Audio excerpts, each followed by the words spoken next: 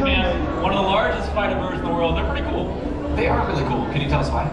Well, you know, these birds actually play the role of scavengers out there in the wild, right? They're found in the grasslands of Africa, so these birds help to take care of that waste product that helps to stop the spread of disease, return nitrogen to the soil, and so in a way they're kind of like recycling, right?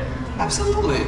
Yeah, if we did a little bit more recycling in our own way, the Earth would be a much cleaner and far less smelly place. Very, very true. Vlad, we appreciate all you do. Watch that first step. It's a doozy. All right.